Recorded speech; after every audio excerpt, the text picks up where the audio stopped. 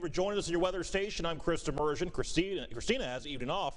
Our top story at 6, the Concordia Parish Sheriff's Office is using high-tech equipment to help fight cybercrime. NBC 10's Valerie Moravi has a story and gives us an insight on how this technology is helping track down predators. The Concordia Parish Sheriff's Office has made over 10 child sexual abuse arrests since April of 2022.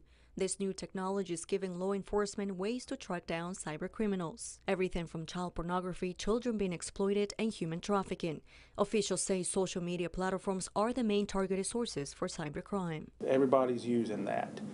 And, it's just as easy as sending a friend request. And then this child accepts that friend request, and then the grooming process starts. Well, what do you like to do?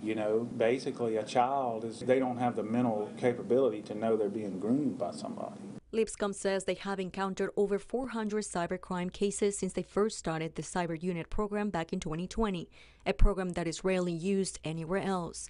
Officials say there are only 8 devices in the state. We were able to purchase the equipment, but we did have the help, partial funding from the Underground Railroad. I'm not sure if that's something that we could have done on our own. However, the program has also helped other agencies across the state to help protect the most vulnerable. This program is rarely publicized given the sensitive nature of police investigation.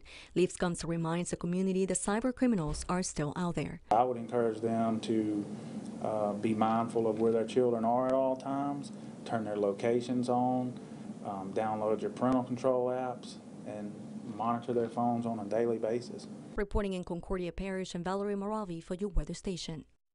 Thank you, Valerie. An 18-year-old has turned herself